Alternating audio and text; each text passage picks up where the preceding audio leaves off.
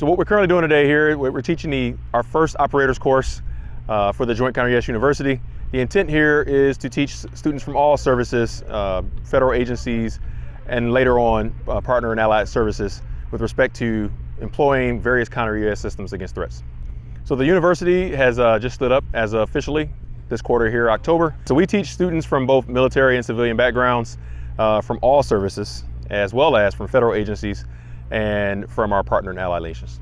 So the main difference right now between the Joint Counter-UAS University and what used to be known as the Counter-UAS Academy at Yuma Proving Ground is that we are teaching somewhere around a neighborhood of 13 different counter-UAS systems across the spectrum of electronic attack as well as kinetic attack systems. We're doing counter-UAS training, and it gives us the opportunity to utilize different weapon systems to combat UAS. So we have the drone buster, we have the Madi Pichati, we have a couple other items that we've been working with, smart shooter. So UAS is the future of warfare, so this is the opportunity for us to learn that, to combat it. Not only going over just the weapon systems to combat UAS, we're also going over the actual resources and the computer components. So there's a lot more to it than just kind of what you see out here. We have other systems and a lot of different networks that assist us with fighting against drone attacks.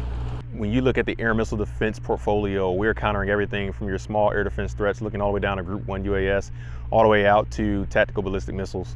At the end of the day, air defenders save lives. And so that's a very important mission to be a part of, and it's a very long lineage in the U.S. service.